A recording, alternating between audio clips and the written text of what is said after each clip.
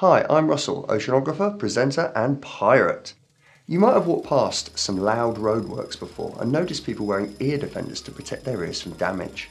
Roadworks can be as loud as 120 decibels. We measure how loud sound is in decibels, but there's some even louder sounds out there.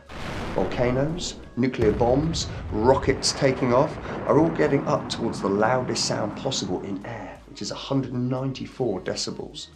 But because the particles in water are closer together than air particles, sounds can be louder in water. At 25 meters long, sperm whales are not only the largest carnivore on Earth, but they're also the loudest animal.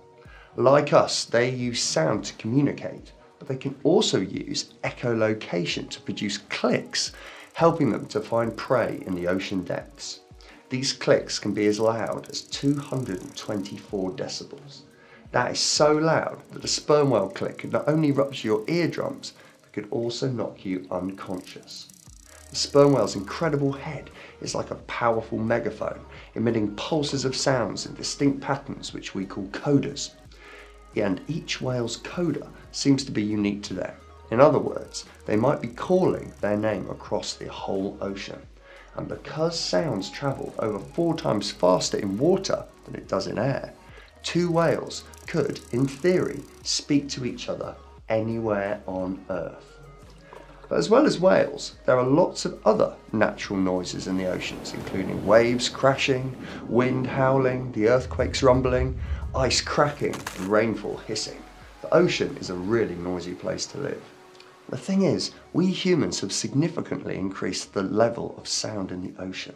Boat propellers, submarine sonar, oil and gas exploration, deep sea mining, drilling for oil, and construction work all contribute to underwater noise pollution. This can scare animals, causing them to change their feeding patterns or sometimes to strand themselves. And just as loud sounds hurt our ears, ocean noise can also harm marine creatures. Humans have increased the sound in the ocean over the last 70 years, before some of the marine mammals and fish alive today were even born.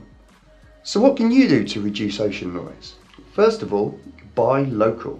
By consuming products that are grown closer to where you live or made closer to where you live, this reduces the amount of goods that we have to ship across the ocean. If you're lucky enough to own a boat, make sure that you clean your propeller regularly, and this reduces the amount of underwater noise. And finally, we can all tell politicians and companies that we want them to help make the oceans a more peaceful place to live. The thing about noise pollution is that when you turn it off, it goes away. So now you know a bit more about how the ocean affects you and how you affect the ocean. Well done! You are now more ocean literate. Our mission at Incredible Oceans is to help everyone become more ocean literate. The ocean is a fun place to visit and it's full of amazing sea creatures. We'd like to keep it that way.